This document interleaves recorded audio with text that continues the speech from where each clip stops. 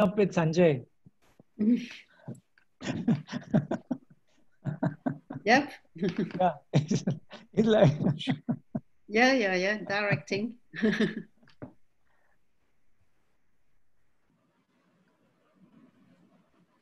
But we all say yes. I'm not unreasonable. no, quite on the contrary. Okay, we are going live. Okay. All right.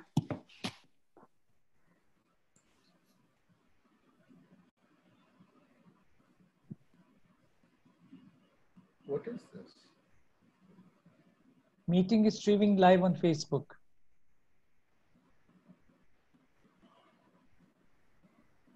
So Sabine and I can be on the screen together, Sanjay?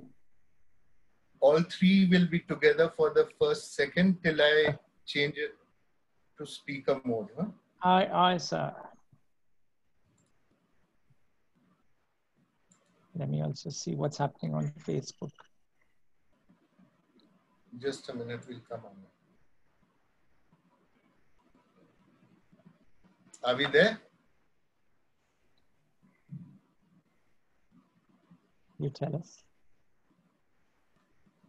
Of the many friends watching on Facebook, if you just WhatsApp me and say we are there, means we're there.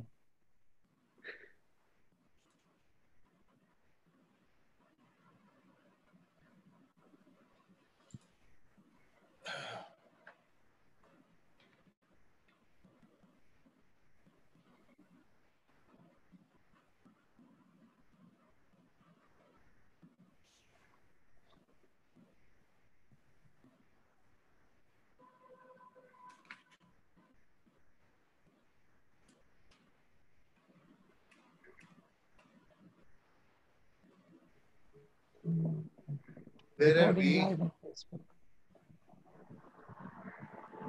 Oh, here. We should be here.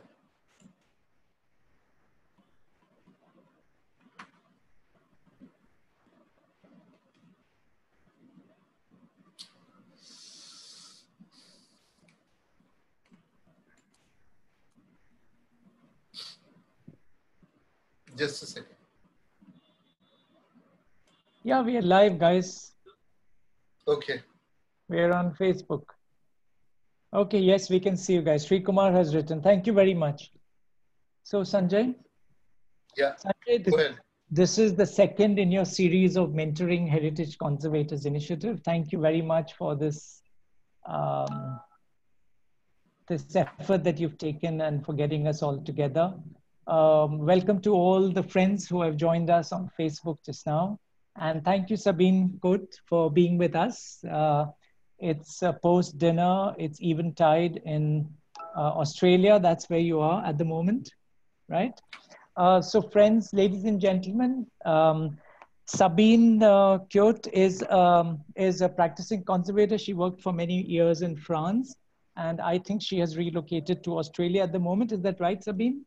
Yes, I've been here for 20 years now. For 20 years now. And Sabine has been working a lot with, you have seen a profile on the Facebook announcement, and she has been awarded for the consistent work that she has been doing over the years, especially in the Himalayan region also. And today, topic that Sabine brings to the fore is she's talking about Mirka Mora. And this was an artist who passed away, unfortunately, 2 years back. But fortunately, in that period of time that she graced the earth with, she created a lot of works, both in the public domain as well as for private collections. And as art conservators, as people involved with the arts, as historians, as collectors, we see that if you divide the world of art objects, you can divide them into 10 to 12 or 12 to 15 categories, starting from the very ancient terracottas, we move on to stone, metals, stone and stucco come together historically also in terms of time periods, then metals, and you have horn, bone, ivory, you have paintings on paper, on cloth, you have textiles, we have metals, polychrome wood, and paintings on cloth, when they took on the legacy of the Occident, you have the canvas paintings on canvas, oils on canvas, and as well as on other supports like metal and copper. Then you have the polychrome wood sculptures. And then the category that comes is today's world, contemporary art. Today's talk is going to focus more on contemporary art. So again, when we look at contemporary art, we can actually walk across and take into our purview this entire range of materials, this entire range of support, this entire range of media, the entire range of binders that go with it, the entire range of pigments and possibly dyes. And not only that, these objects are made specifically with a certain set of materials, but today it is the students are encouraged to also be, there is always discipline in art, there has to be, but today there seems to be a tendency also of being as wild as possible with the imagination, as wild and courageous as possible with the way you want to use your materials or handle your materials. So the same artist in the same period of time, literally also in the same period of time or a phase of time in the artist's work, may be using a variety of materials. When these art objects are now in the public domain, because they're also transactional, they have always been, there have always been patrons and there have been artists, and everybody makes a living out of the process of creation of art. And everyone gets richer, not just in terms of money, but also in terms of the spiritual growth of a person, richer in terms of the joy that you get out of seeing an artwork. And when you're talking about joys of seeing a contemporary artwork, there are as many interpretations, as many as the eyes that look at these artworks. There comes a time, like everything else in life, there's a mortality to it. And we are not far removed from that. And you find that these works of art, when they are transacted, when they belong to a certain collection, an institution, or an individual, with time, they may degrade. And when that happens, there is a wish to perpetuate the life of the object. It could be at a very personal level. It can be at home without consulting anybody. It can be just by taking care of things like we take care of things at home, or it can also be taking care of things in consultation with somebody who is trained in collection care, or someone who is trained in art conservation, right? And art conservators and others themselves consult art historians. They consult collectors who have a discerning eye and who have known the artist maybe intimately or through the books that learned people have have written. What we find is there comes a time when sometimes all the actors, many of the actors and the stakeholders in this process are at a loss because we do not know what these works comprise of. Or we may know what the works comprise of in terms of the materiality, but we do not know the sequence or the combination with which these were created. So that is a challenge that we face. At the same time, it may happen that sometimes the artist may, sometimes may not. But in case the artist also visualizes, or even if the artist does not visualize, what would the object look like after so many years? What would the passage of time have on the color of the object? For example, if you go to Newcastle-on-Tyne, you have the Baltic flour mills. Just as an example, it just came into my head. Now, the Baltic flour mills, the architects, the people who created the Baltic flour mills, which incidentally are a major art gallery at the moment, the whole facade has rusted. It has taken on a nice reddish hue, right? which takes on the sunset hues of the skies. Now, that was a visualization that the artist or the architect had when they created the artwork. And in case they have noted it down or they haven't noted it down, they might have passed it down in conversation to somebody. That would help someone who's taking care of that artwork to take an informed decision of what do we do with that supposedly, not degradation, but the alteration of the facade of the object, or alteration of the surface aspect of the object with time. And for this, it becomes truly important that we document an artist's work. And documentation can always be richer once there is a personal interaction. And that interaction is not take an appointment and go and talk and go away with it. I think it involves, it is an engagement with that individual, because answers may come over many repeated interactions. And sometimes the same answer is enriched or developed upon by the same artist over time.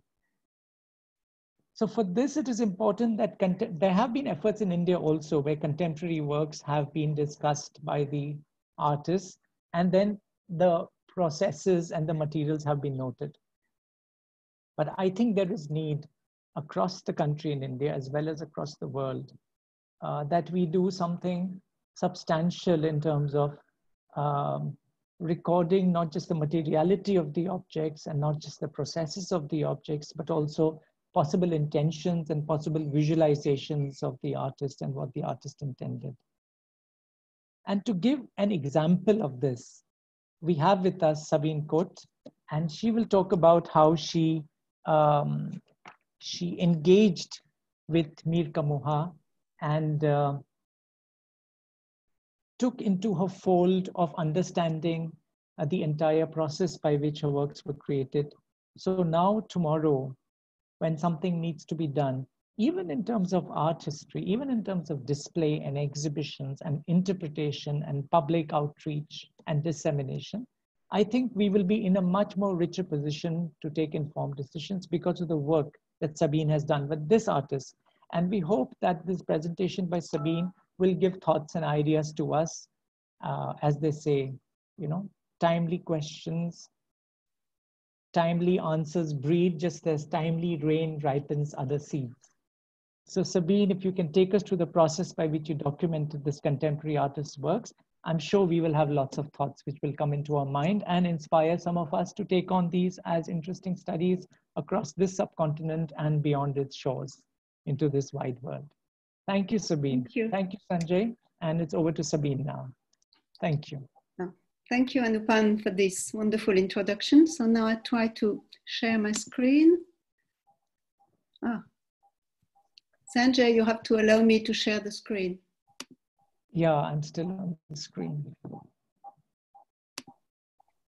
Sanjay, it's good to see you guys on the screen. You have to allow me to share the screen.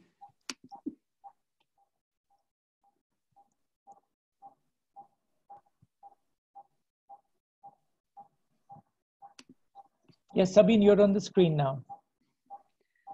Yeah, but I want to share my screen. I'm viewing Sanjay's screen, but he needs to authorize me to share my screen. And I get something which says host disabled attendee screen sharing.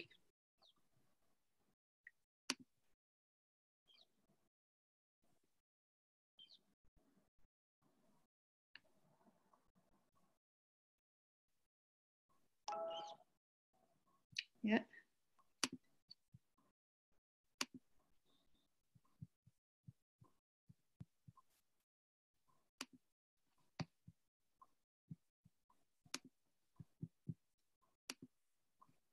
Sanjay, can you fix that?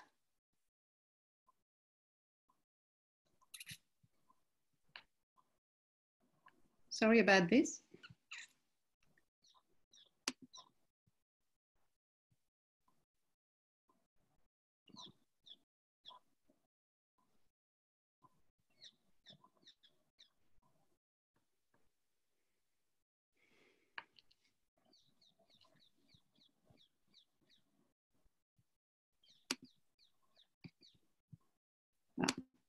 Now it's working.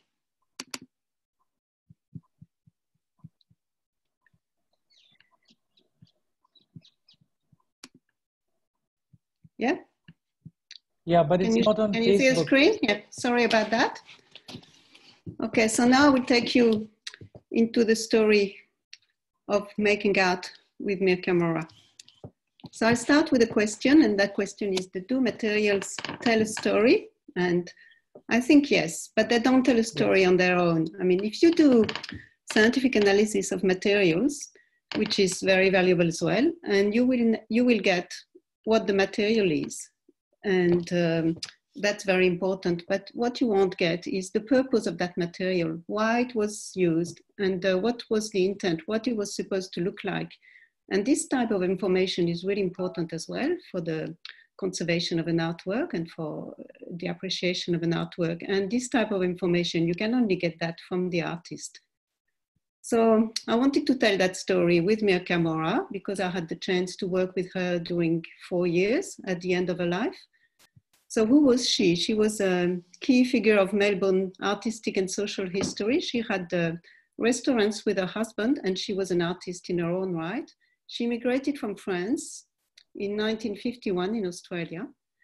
And she's present in many, many public and private collections in Australia. She's very well known, and she had a lot of public art in Melbourne. So you can see here, she's very well represented in newspaper, in TV, in posters, and everywhere.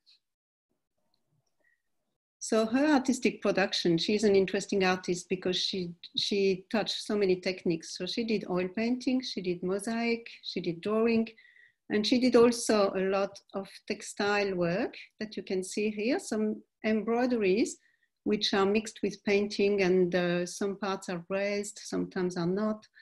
Tapestry, another embroidery here, and some soft sculpture, which are made of fabric and stuffed and then painted. She did that mainly in the 70s and the 80s. And she also taught that in workshop for adults. And all that met a mixed critical reception. First, because the materials were not really deemed to be really fine art. They were more women work and sort of things that craft and hobby. And she was a woman as well. So people didn't take her very, very seriously, but the public really loved her, and all the people who attended the workshop loved them. And she was one of the first artists to advertise her technique. And here you can see her in a paper in the 70s, just explaining how she made the dolls and that she was taking bed sheets and everything. Here she is teaching during one of her workshops, teaching someone to do a simplified version of her technique. She worked a lot with community. Here you can see her painting with the community, a big mural, which is hung on the side of a train. She did that one as well in the public with the kids in Adelaide. So that was someone really much in the moment, which was the art movement, the community art movement in the 70s and 80s in Australia. And add to that the artist image. Look at the way she dresses, like the Victorian girl. And Victoria, again, it's not really a period where the women were particularly celebrated, but she wears the style because she likes it, even if it's not particularly practical. And she plans it. Here's a page of her diary when she plans her outfit. And that had a lot of success as well. You can see her in the newspaper being celebrated because she looks eccentric with these frilly skirts.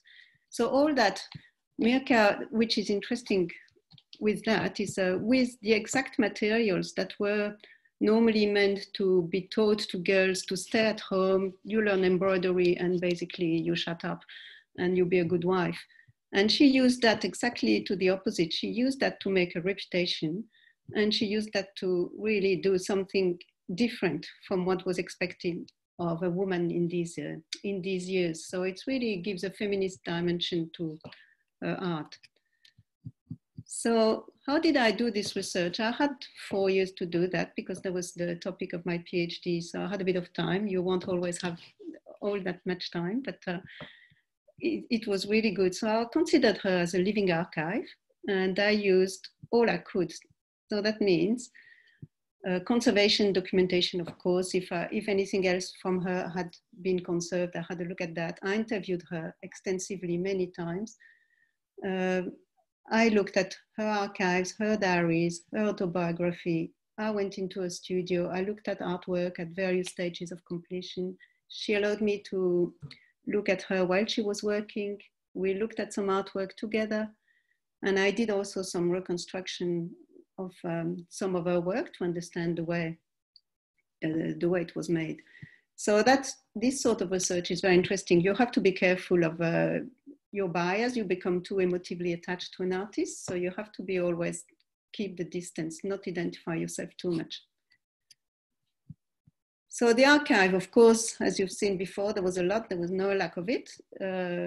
Newspaper clippings, everything. So I went through all that, but they all say what the journalist wants to know, but they don't say usually what the conservator needs to know, but it's important to know them.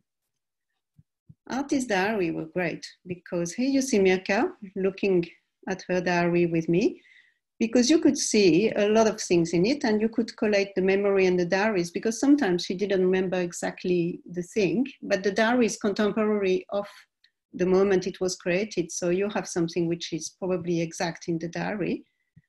Of course, it's a big task to look at the diary because you have to be discreet. You have to make sure what's important and what's relevant for your research and leave the private stuff alone because everything is mixed in the diary.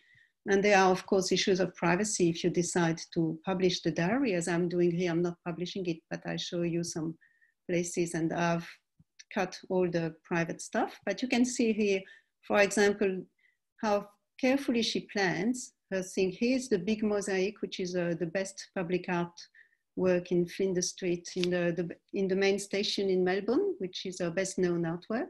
You can see how she plans the frieze, and you can find that on the artwork, how she plans the other frieze, how you can find it, and even the cuts of the mosaic tiles, which you can identify as well on the mosaic. So that's all the sort of things you can find in diaries. But the main thing is the artist interview. Is myself and Mirka, and I was restoring with her one of the mosaics.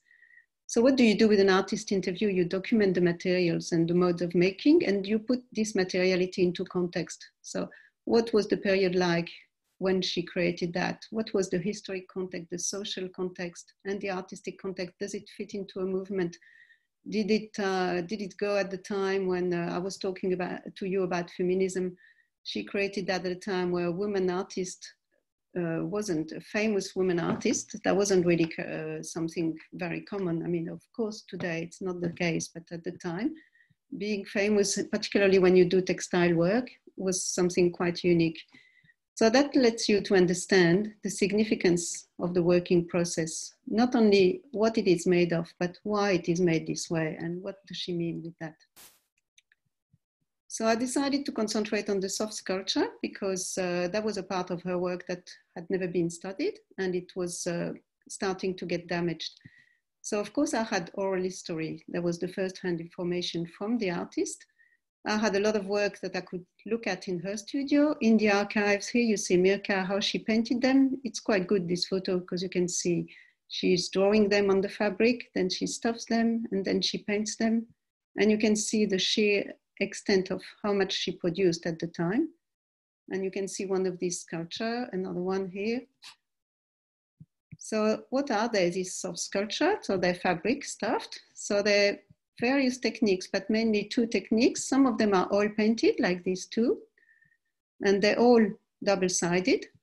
So the oil painted one are made on a render, so they're semi-rigid and they're painted with stand oil and varnish. And sometimes they are freestanding like this one. This one is an oil painted one, but it's not freestanding. And sometimes they are matte and they're made with casein paint and they don't have a render, so they're very soft and they're not freestanding.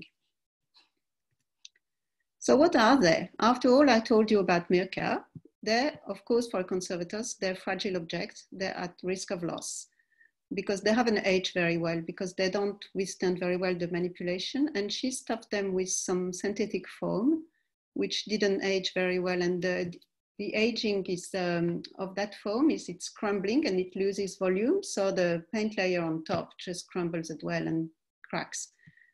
But with all I told you about Mirka, these soft sculptures are much more than that. They're also documents of all this, the practice of artist-run workshops, which you don't see very much anymore, of Mirka's curiosity and dexterity, of the rise of feminine techniques in the art, and of the fact that fine arts were democratizing in the 70s, and artists started to create art which wasn't reserved for the elite, but they wanted it to be for the whole community.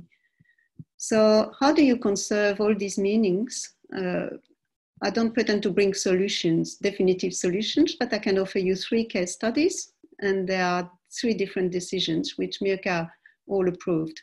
And I've tried to consider for all of them significance and access to the sculpture. So the first one, I called it the lady with horns for obvious reason. That small soft sculpture, it's about 30 centimeters high. And I was discussing with her in her studio what she wanted to do to conserve her art, her legacy. And she just picked that from a shelf and she said, why don't you try with that one? And you do what you want and you show me afterwards. So you can see that it was really crumbling. The horns were sort of falling like that. It was folded here. And you see a close up, it was losing paint, crumbling. Every time the horn were moving, some more flakes of paint will fall. The base was in good condition because it was stuffed with plaster. So it's plaster up to here and then it's foam. So I tried to look at the significance, and because I told you before everything that I knew about Mirka, so what was the significance of this particular doll? So it was coming from the artist's personal collection. It changed ownership because she gave it to me. So most likely it would get more access and it would be mentioned in publication, and I'm mentioning it today. It had a lot of associated social meanings. She was something that was something she made for her workshops. She said, I had always to find new ideas to make my students interested. So this one with half plaster, half stuffed was something she experimented. Luckily for me, there was limited stakeholders for this conservation, because conservation is a lot about decision making, and the more people are involved, the more decision making is difficult. But this time we were only the artist and the conservators, so that was easier. So the point of significance or privilege was the time she made it, for the reasons I've told you, because she experimented with the stuffing and there was a teaching period. She taught for 25 years adults workshop. And the time of conservation, because we were lucky enough to do that during a research, so I could do something which was quite documented and I had time. So the decision was a quite interventive treatment, which I will show you quickly. So first I made a replica because I wanted to understand how it was made. It was not really clear for me. So you can see all the stages of the replica. You can see that I'm not really talented. So mine was really crooked and that made her laugh, but it doesn't really matter. I didn't replicate the horns because I'm quite lazy and it wasn't the point and it was too difficult. And then I could create the damage. So I just slashed a little bit the neck, pardon me. And then I emptied a little bit of the stuffing, so it was falling as well. And then I experimented my treatment, which was to restuff it very little through the damage, and then to close the slit, and then to put a little bit of filling and to retouch it. So it took a bit of trial and error, and that's why I made a replica. And when I was satisfied, I took it on the real doll. So you can see here, I just cut a little slit in each horn and I could fill them like this as well. I went through the damage here. So I didn't cut through the paint, I cut through the loss of paint. And I stuffed it very little by little with the new synthetic wool, which conserves better, with a toothpick actually. So it took ages to do that. And then I re-adhered the edges, put some render and retouch it with watercolor, and did a very little cleaning on the painting, on the painted surface. And here you can see the doll restored, and you can see that it can proudly stand up now and extend its horns, which was the idea.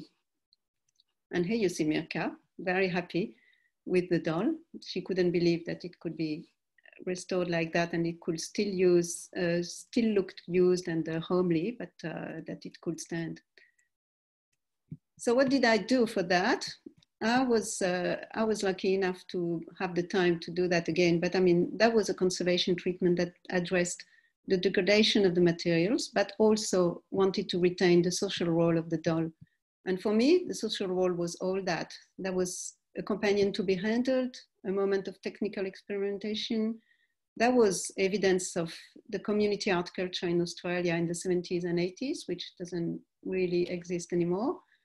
It was an evidence of her exploration of the theme, creators with horns. You can find that in a lot of all over around the earth, in painting, in sculpture, but in embroidery, in drawings as well.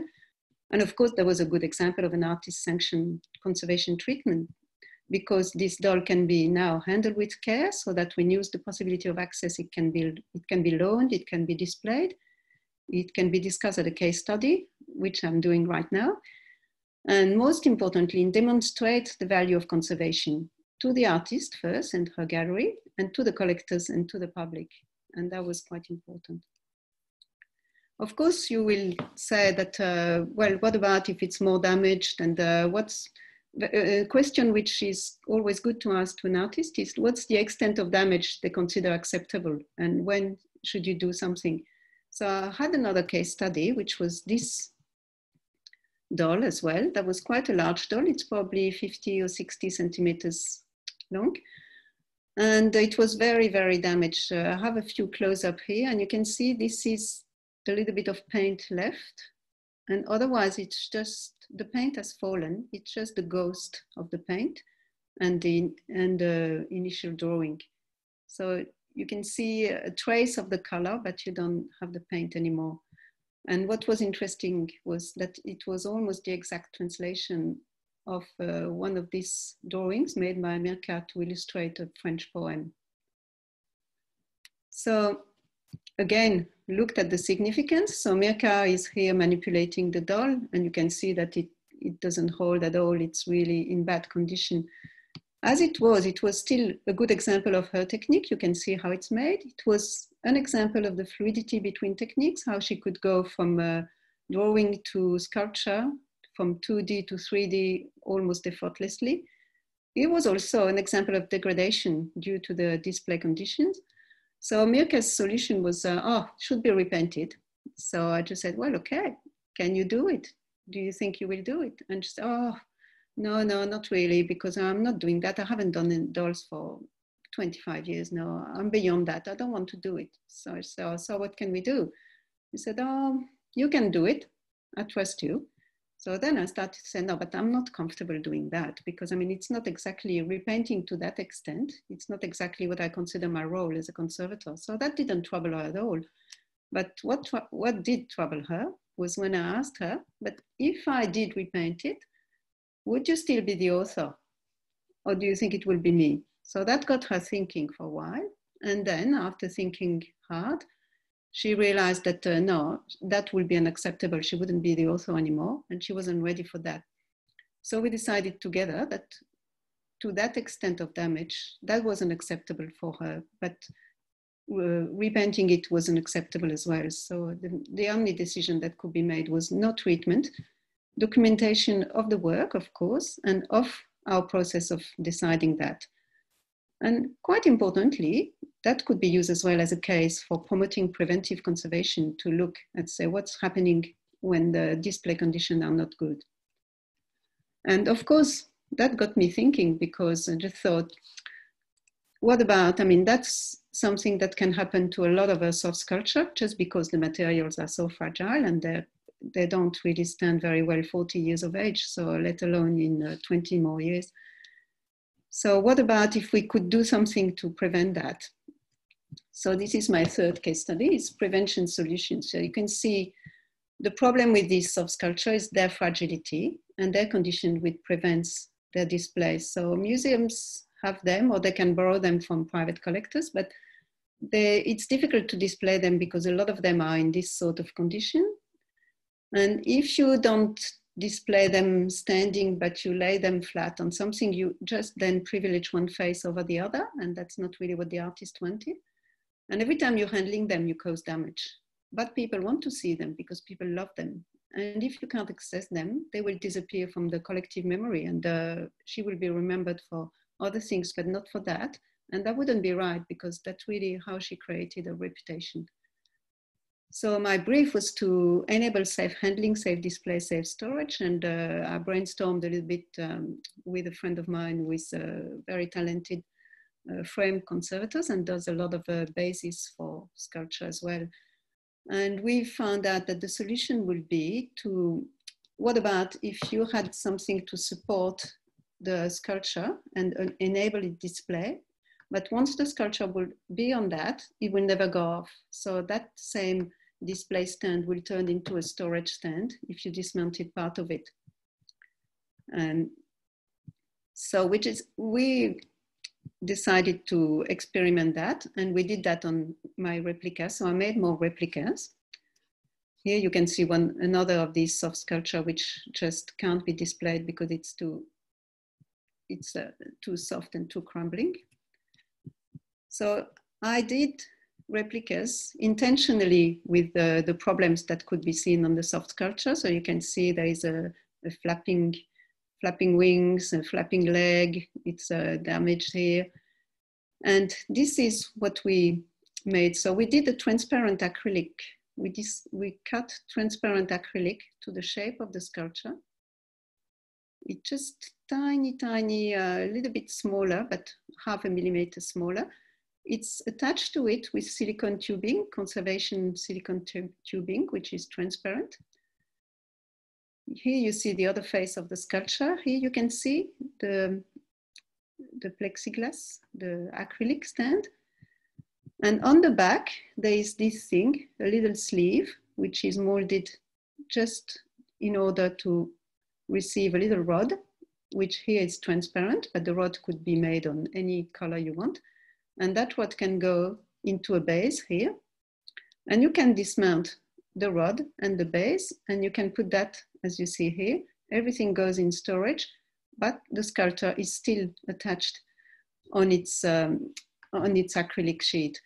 And if someone wants to see it, then they will manipulate the support, the acrylic support, and not the soft sculpture anymore. You have another example here of one oil painted soft sculpture. And we made a stand so you can see one face, and with a mirror, of course, you can see the other face. But if you place it in the middle of the room, you can turn around. But, and this is a detail of the back. And this is Mirka. We did a lot of them. So this is Mirka, very happy as well, with all the preventive, all the storage stands and display stands for not her sculpture, but the sculpture I made. And that was a proposition that she liked very much. So in conclusion, I mean, I showed you that to show you how interesting it is first to work with artists and how good it is. I was lucky because that was the end of her life. So she had a holistic vision of her career, and she could already see the effect of time on her work. So she could tell me really what she considered acceptable, what she considered not acceptable, and at what time you had to intervene because she considered that this was not anymore what she wanted. So documenting contemporary practice is very important and has a lot of benefit for conservation. And one of these benefits is collaborating with the artist, introduce really a lot of respect and reciprocity. You're working with them, not against them. And very often conservators are seen as people who are really annoying because they tell you don't do this, don't do that. So this is another way of approaching it. And once you understand all that, you can transmit this significance on many levels. And that will facilitate, of course, decision-making. But most importantly, that will inform historical, artistic, and social research, which is, in my view, what conservation is all about, I think. Thank you very much.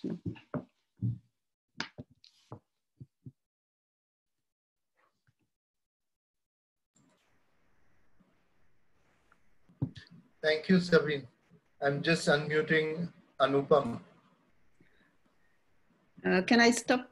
What do I do? I stop sharing the screen? No.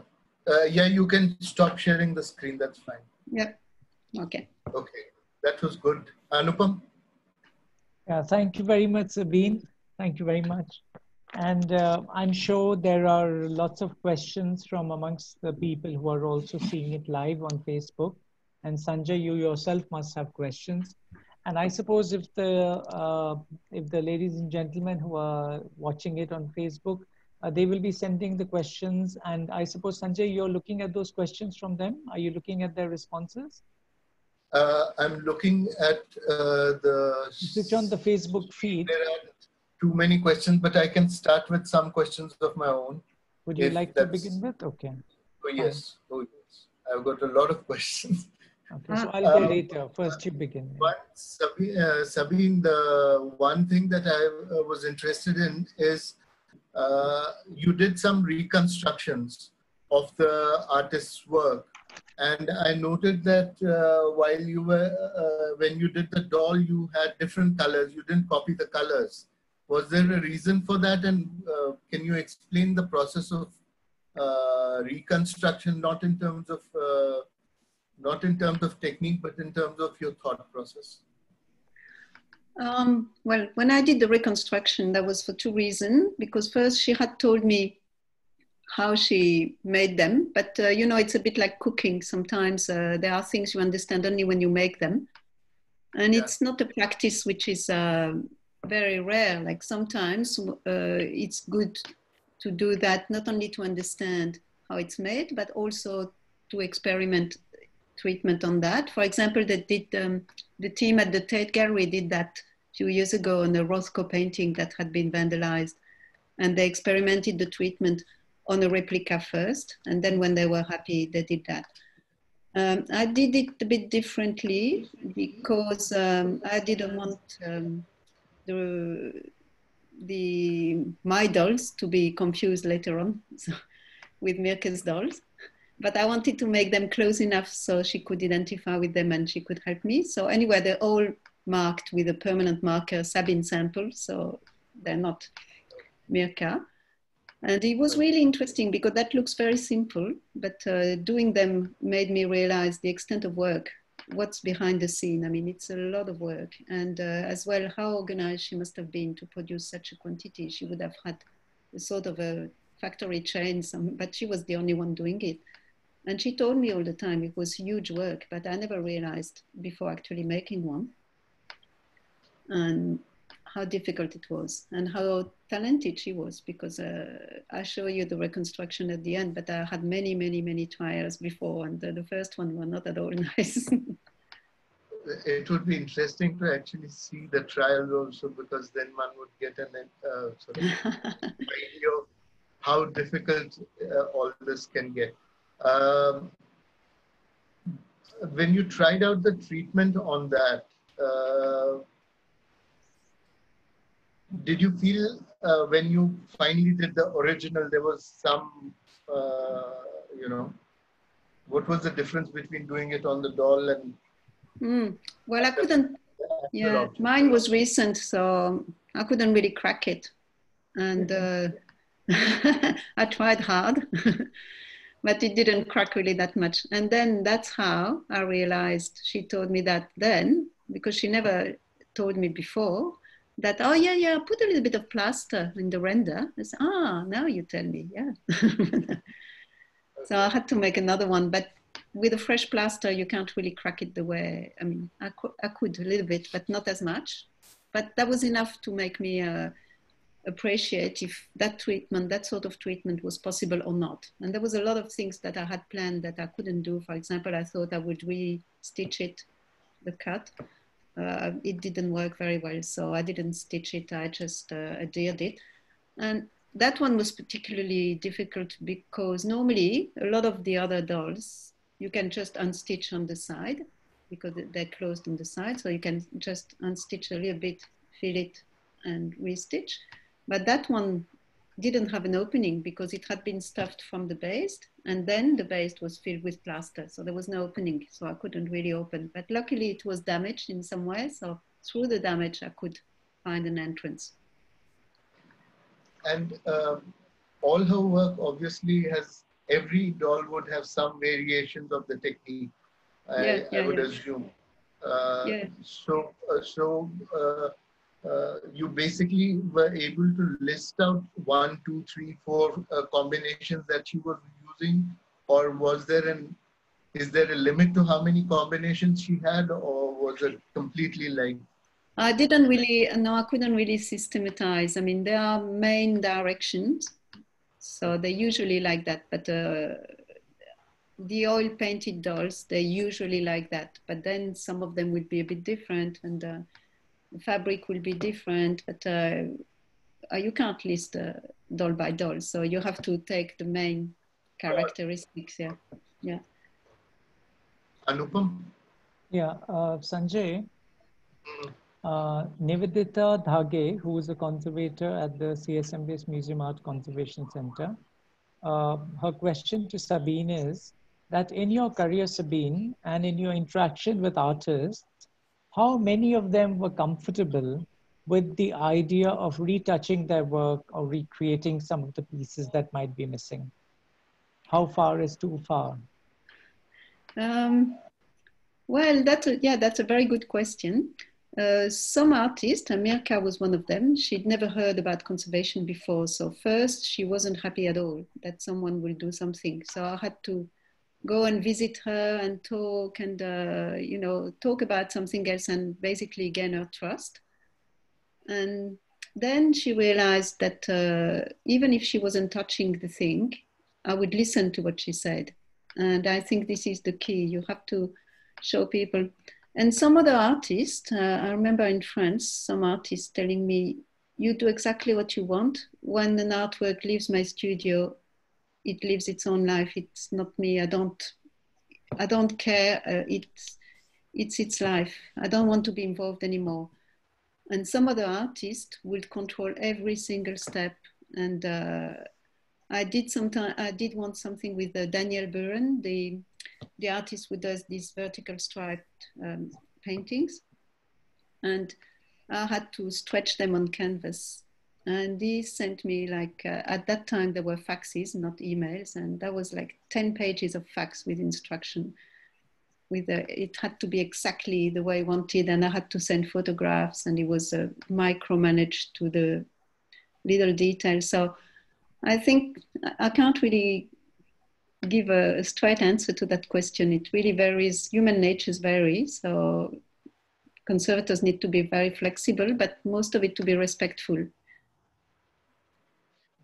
I just want, which basically means that it's very important in contemporary art conservation that conservators talk to the artists, as much as possible, and get as much feedback and information together so that understand the techniques, because it's quite complicated. It's not only documenting the artist's technique and his intention, but something I didn't say, but for a lot of artists, their intent changes they don't consider the artwork the same way when they're young and while they just finished it, and at the end of their career, what was their main thing becomes mainly a milestone sometimes. But also you have to document the decision-making process, why you took that decision. And that's also because we're part of our period. Maybe in 10 years' time or 50 years' time, people will look at that and think, how could they take such decision? But they understand that because the historic context will be what it is at the moment. I remember one example of Manzoni, who had these white canvases, and he basically he wanted them to be, whenever they were shown, they should be absolutely white. So he had sort of said, go ahead and paint them white before you show them.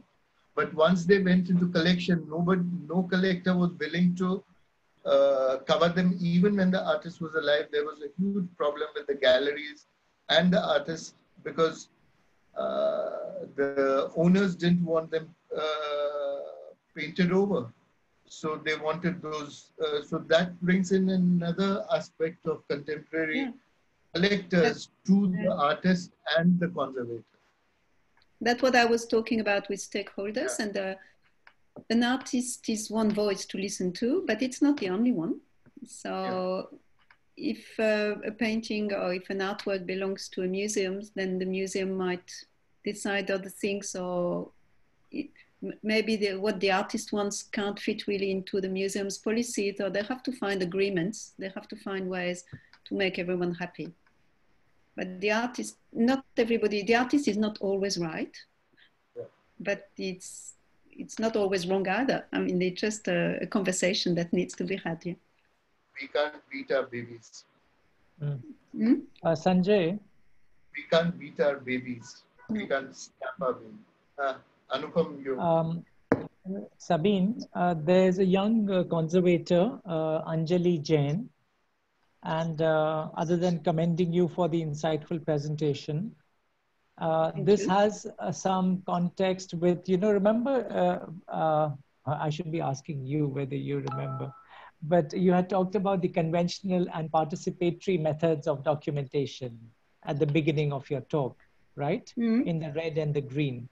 So in this context, Anjali says that, do you always try to collect the primary sources like diaries, newspaper articles? As actually they would be secondary sources. So do you always try to collect these secondary sources like diaries, newspaper articles? And then how do you scan them and keep them, or do you keep them as the real physical form? Well, the diaries, I was really lucky because not every artist first has diaries, and not every artist wants to show their diaries. But she offered that, and so I was very happy. But I haven't kept them, of course. No, I just looked at them in her place and with her, and she was commenting everything and reliving her story. And she authorized me to take photos of the pages I was interested in. And she trusted me to, whenever this was shown and published, to cut the frame to only technical things. So if you can, it's great. If you can't, well, that's what it is. But I tend to try to do a bit of research on every artist first. First, it's a courtesy for the artist. If you do your homework before, you don't ask them questions that I have answered already 7 times to various journalists. And it's respectful as well for them, because if you know their work, you already prepare some questions about it. And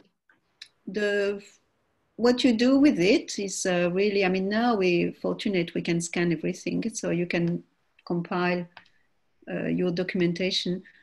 Usually if you want to transmit things to conservators, it's another thing, it's another topic which I didn't touch here, but if you want to transmit things, the raw data is not really, nobody will have the same time as you. So it's good to do a sort of a transcript or a summary of what you've been doing, and with the sources in reference, with photos, and with the decision making. And this is what will interest other conservators. That will save them time.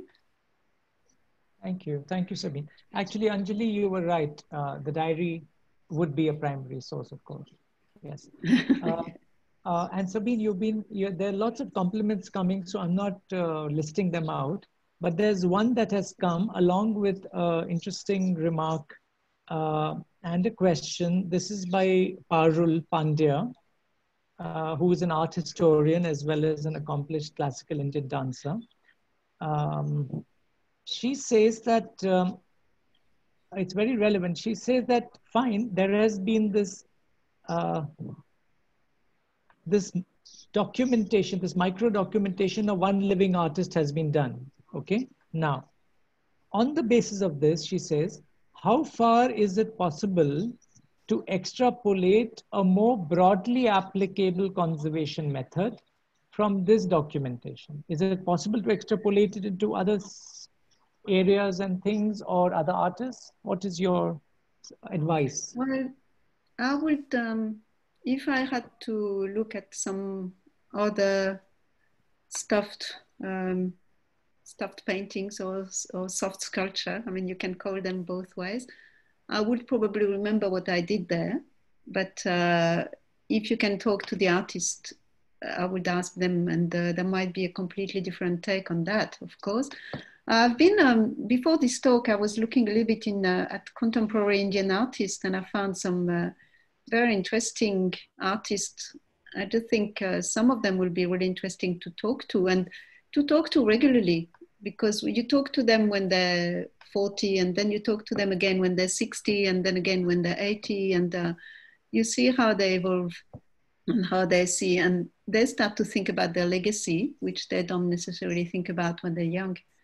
But people like Sheila Gowda, I'm not too sure how to pronounce her name, but she's using a lot of craft techniques and does sculpture with ropes and human hair, and it has a lot of significance that takes back to tradition and crafts, so, and women condition. So that will be people who would be really interesting to talk to. One very related point here. Would you, Sabine, or even Sanjay, would you advise an artist who is practicing at the moment, who's a practicing artist, would you advise that person to say that, you know, these materials that you're using, if you use this other material, it would be more long lasting, or this material is going to degrade faster? Would you proffer such a suggestion, or would you do it when you're more comfortable with them? What would be your take on such a thing? Would you be actually interfering in the artist process by saying something like this? It's difficult to understand. Yeah, it's difficult to answer. First, I would never. Well, if you want to say that, you need to be pretty sure of your point. First point, yeah. And secondly, I wouldn't say anything like that if I wasn't asked to. If an artist is asking advice and say, what do you think about that? And I think of a particular artist here in Australia who worked with wax and oil, and he consulted with a conservator, not me, and they worked together for a while, and he asked him, because he had noticed that there were problems, there were delamination, and he said, can you advise me on the conservation, and what can I do to do something better with that? And they worked out that it was due to a particular component of, I can't remember now, but of the oil paint. So he changed that particular oil paint. But that has to come from the artist. I think the mission of the conservator is not to stop an artist to create, it's just to manage the change that happens to an artist's oeuvre. But some artists are interested in the technique, and they're interested in their longevity, and some aren't. So, Sanjay, your take on this? I absolutely agree with. It's not our job to tell the artists, even when they are working with very fragile material. It's our job to figure out how to ensure what the artist has done survives. That's our job. It's not our job, because if we start advising, then the artist will not come out of the 15th century. They'll be, you know, everyone will push them into the 15th century and say, you do tempera painting, and that has survived the maximum time. That's not actually correct. And you wouldn't have the variety of works that we see today if people had started, you know, I know that a lot of conservators actually tell artists that you shouldn't be doing this and that. But it's not correct. I don't think it's our job. It's not our business to, unless asked for, as Sabine said. And there also you know, you might be interfering in the process, but that interference is at the artist's volition. That is a different thing, because you can change the course of what is happening through your intervention. So you have to be very, very careful. I think. And I would ask, basically, I would not add do something. I usually say don't do it.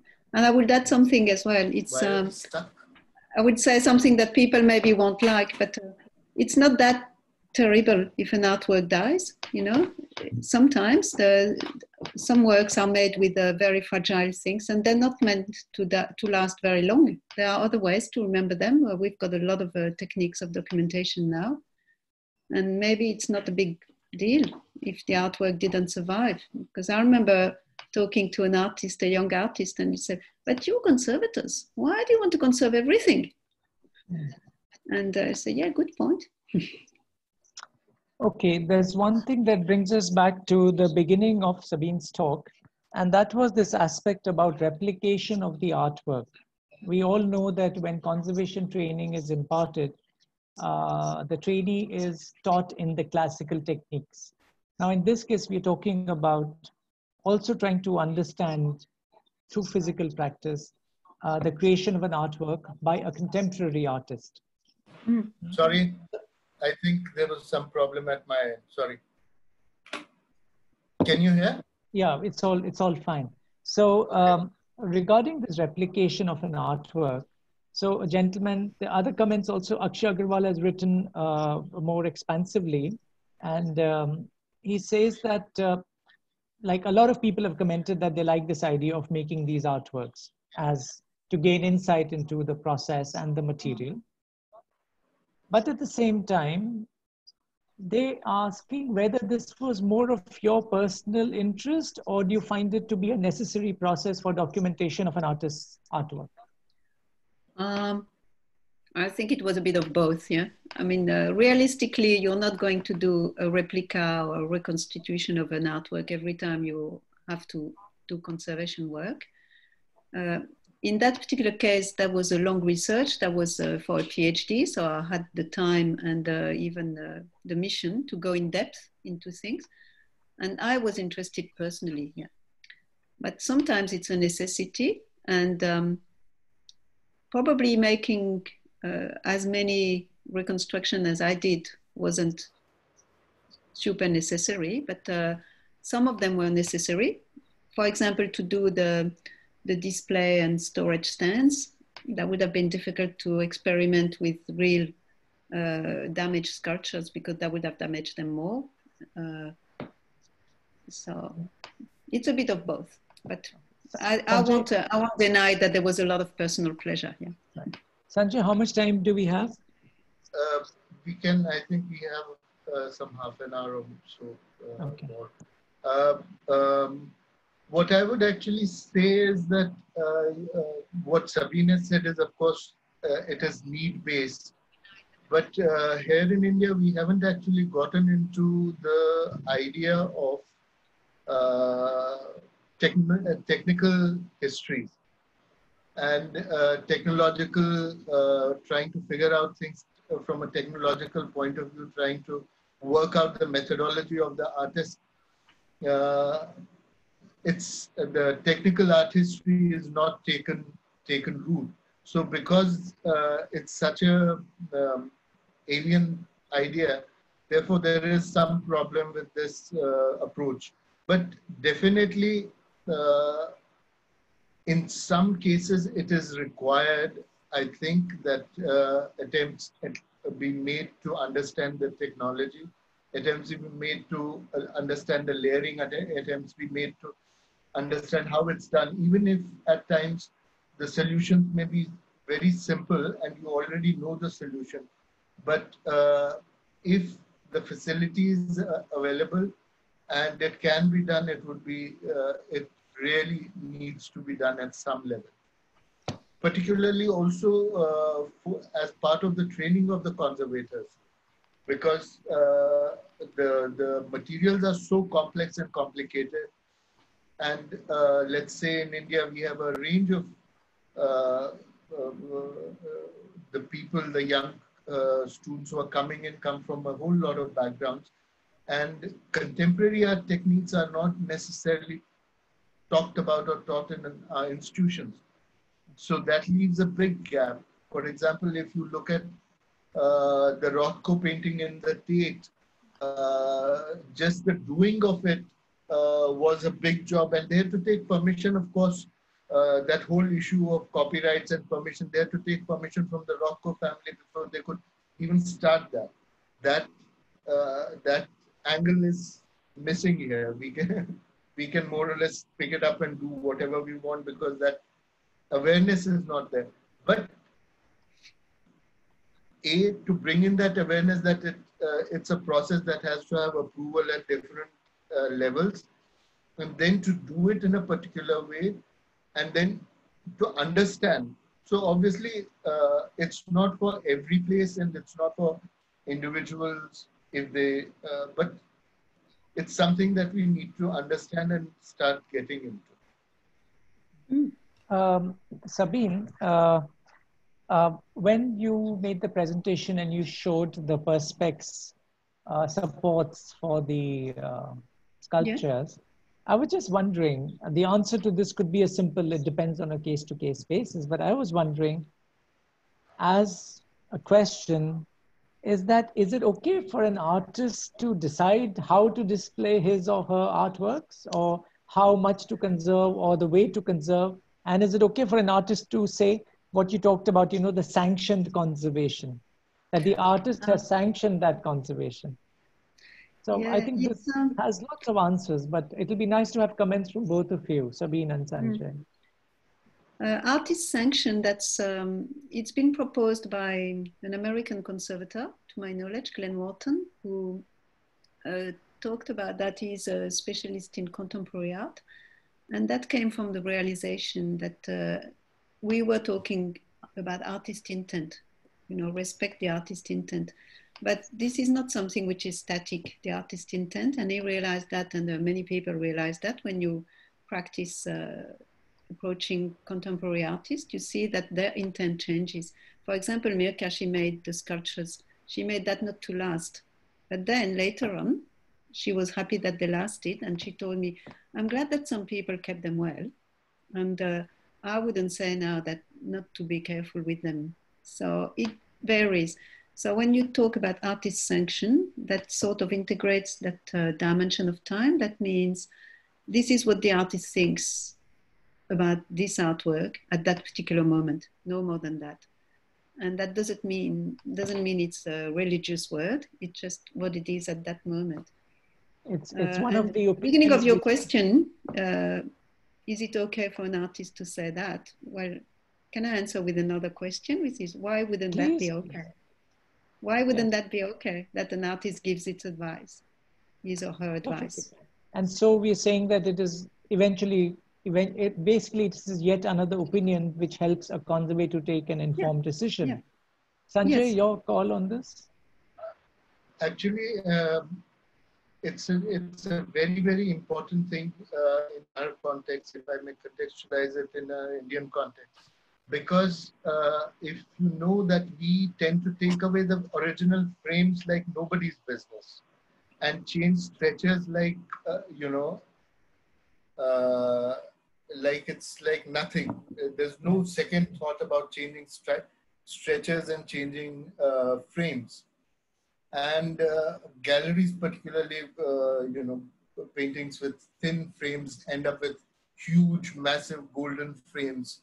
What we know already from the experience of European art, Impressionist art and later art, where a lot of paintings which were not necessarily meant to be in those gilded frames, the stretchers were removed and the frames were put in.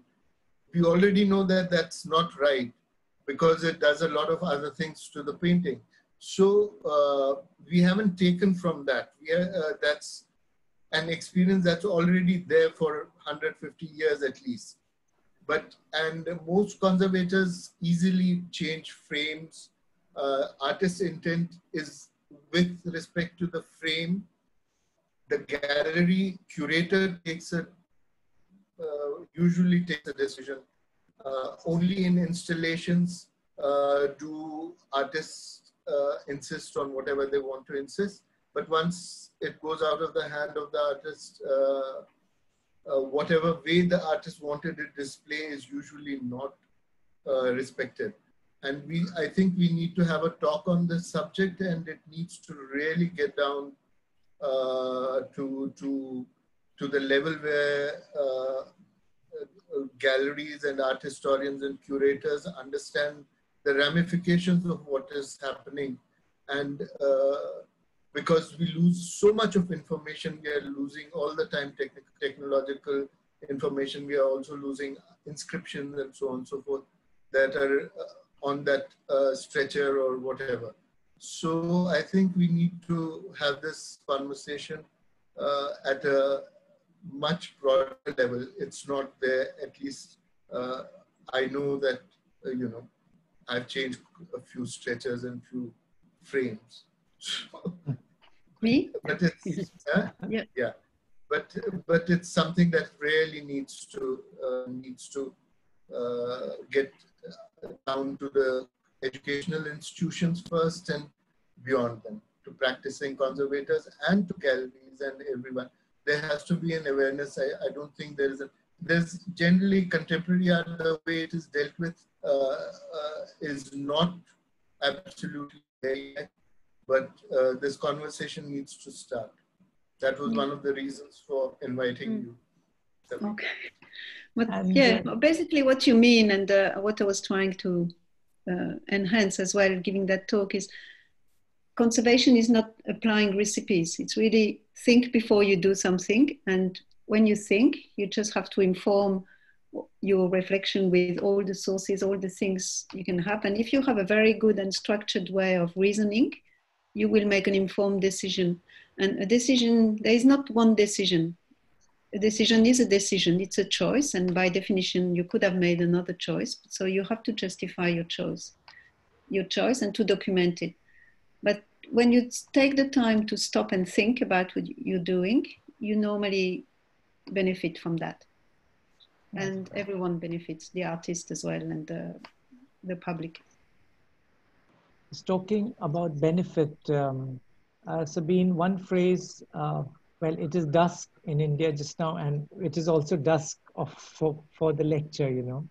It's towards the closing hours of the lecture, closing minutes of the lecture. One phrase that I'll pick up from your talk was this thing that you mentioned as the social role of the doll in this context, right? And I think everything from the way how some artwork has to be handled or the way the artwork has to be viewed, I think it has a lot of relevance, not just for contemporary art, but also in terms of art, in terms of historic and artistic objects, the way they are handled. And by calling it the social role, I think this itself becomes a topic of rumination, something to think about.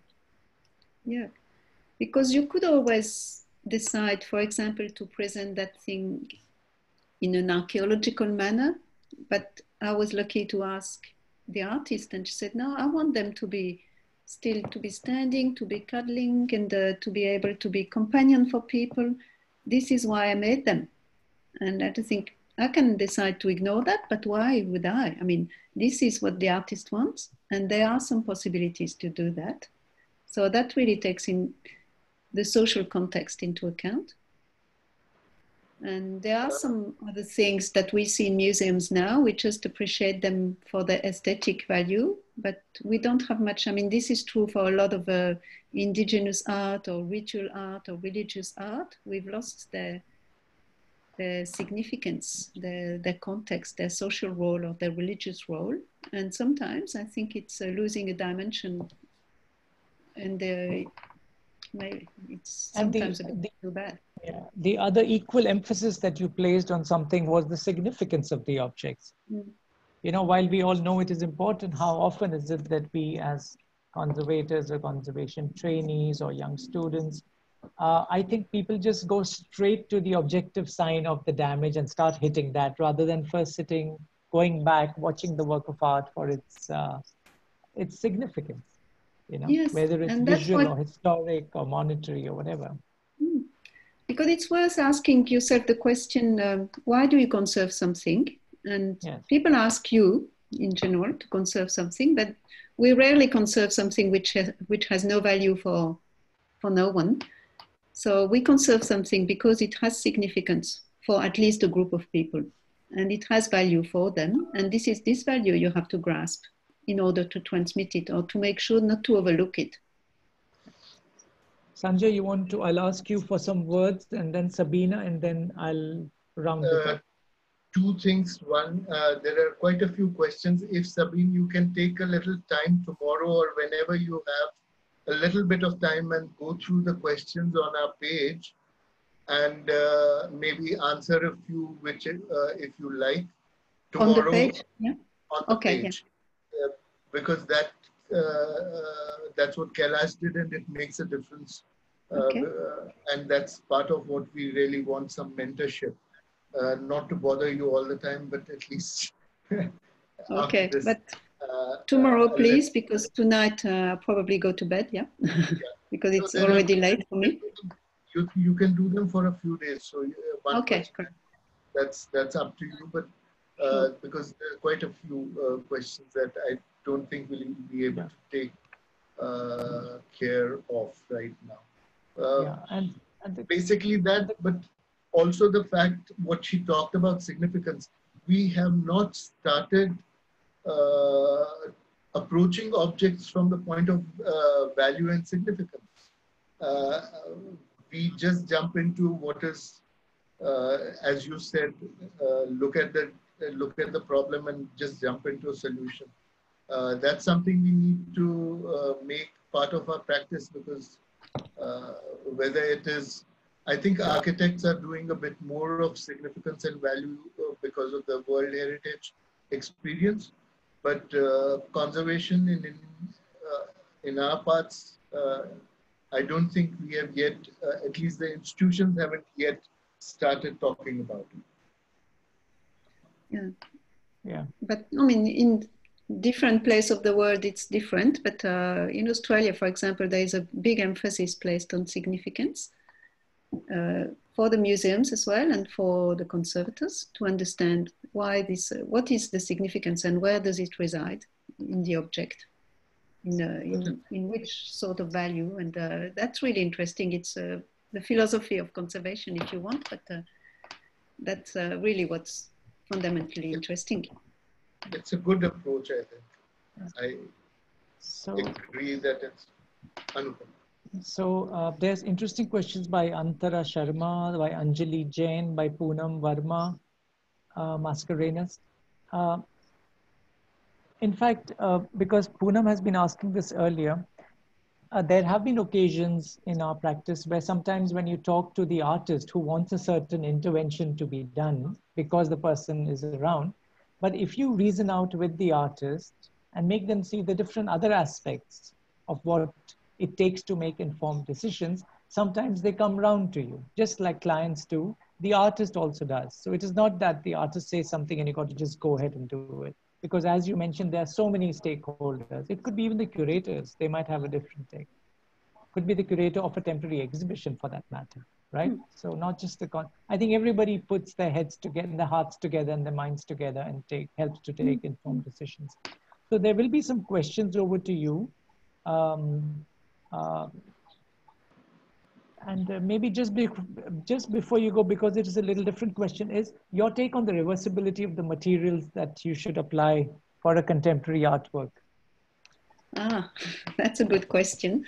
Of course, you should always try to apply reversible materials. Reversibility, anyway, that's a concept. When I was a student, I was taught with reversibility, and now it's been changed as well, because we realize with time that nothing is completely reversible. If you put an adhesive, you can never remove the integrity of the adhesive. So what we try to do now is to make sure that you don't compromise a future treatment. So it's more retreatability than reversibility.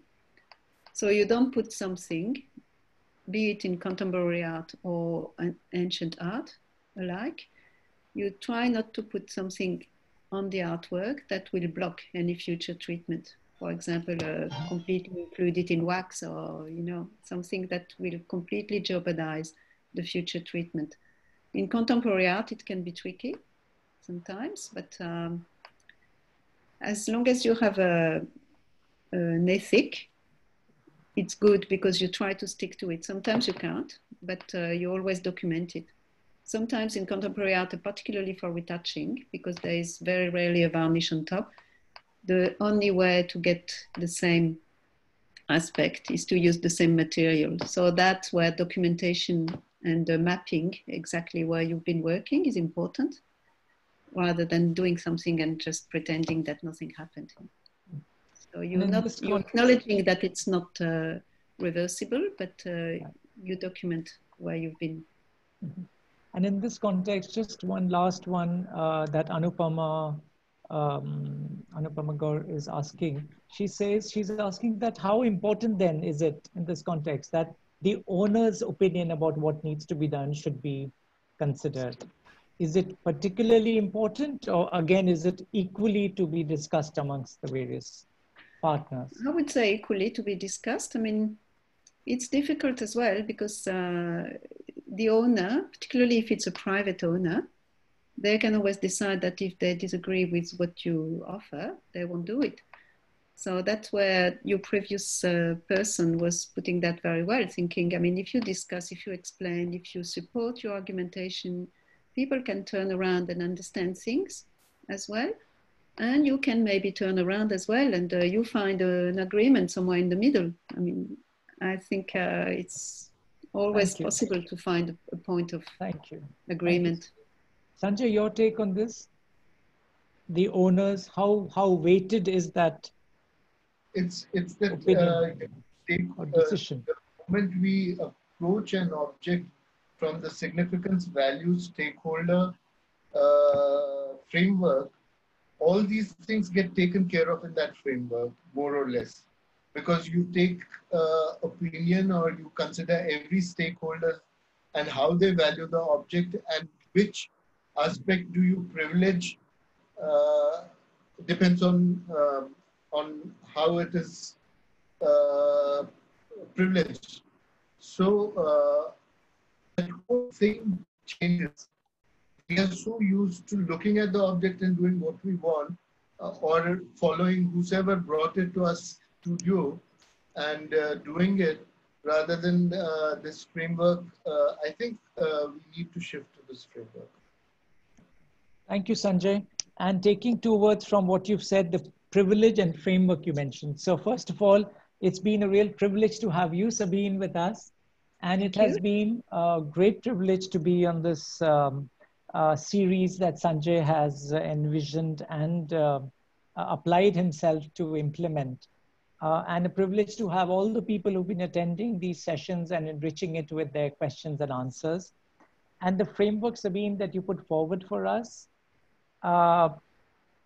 you began with this very wonderful demarcation of things that we take for granted about the conventional methods, the participatory methods with your graphics and the effort to put in the text and the visuals very, very coherently. And then this very nice thing that you mentioned about, which is also reflected in Indian philosophy about being detached about your work, about keeping your biases aside. I think that was a good take from the way to approach the process of documentation. You talked about the assessments, whether it was the assessments of the significance or assessments of other aspects of decision-making or the interaction between the artist and the interviewer. This interesting take, which a lot of our visitors and our visitors, as in people who visited the site, our participants, found attachment to, was this aspect about replication for a better understanding of the materials and the artworks. You mentioned about the social role of the artwork. And I think this gives, this sort of connects the process of conservation to curation and exhibition and all these other aspects also. What was interesting was the discussion that came forth from how much is acceptable, how much is not, whether to the owner or the artist or the conservator or journalist or the public for that matter. Many times the public prefers a more sensational view of the mummy's skull showing through rather than a conserved where everything is okay, right? So in that sense. Also, there were very interesting points that both Sanjay and you discussed. For example, was the question of how would the artist be the author of something depending on how much has been conserved, how much has been intervened now, whether it is the polychromy or it is the structural stabilization of the object. And you went to other areas like reconstructions and the call that the stakeholders have to take and the various questions that people put forth. So I think it was a very good opportunity to get not only the process of you and your growth that brought you into the profession, and this was eventually your PhD work, which eventually got published. And we thank you so much for sharing it with us, and for the little care you took of what to show and what not to show, because there were personal diaries. We thank you for your attention to detail and magnanimity in sharing the entire process with us. And I'm sure many of us here will take this and take you as one of the mentors, you and Sanjay, and take things forward in the world of conservation. Thank you, Sanjay. Thank you, Sabine, from my side. Thank you. It was a real privilege for me as well. Thanks for inviting me. Sabine, this video will be on Facebook for a while, and then we'll transfer it to YouTube. I hope that's all right with you. Yep. Thank you very much. Thank you, ladies and gentlemen. Thank you. Thank you, Sanjay. Thank you, Sabine. Ciao. Thank you. Bye. Thank you, everyone. Thank you. Thank you. Thank you very much. So I leave. Bye. Bye. Bye. Bye. Bye. Sanjay. Good night. Night. Good night. Thank you.